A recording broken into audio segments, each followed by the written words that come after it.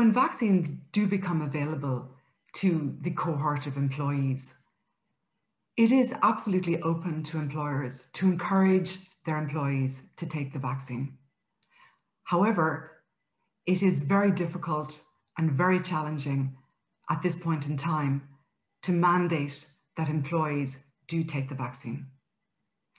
The reasons for this are predominantly because under the Irish Constitution, citizens of Ireland have a right to the protection of their bodily integrity. And arguably, mandating that employees receive a vaccine would be seen to be an infringement of that right.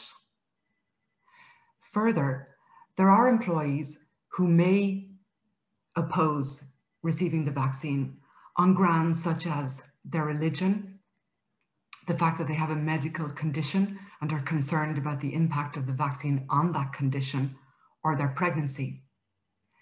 These employees, these three categories of employees, are amongst 9 categories of persons who are protected from being discriminated against under the provisions of our employment equality legislation.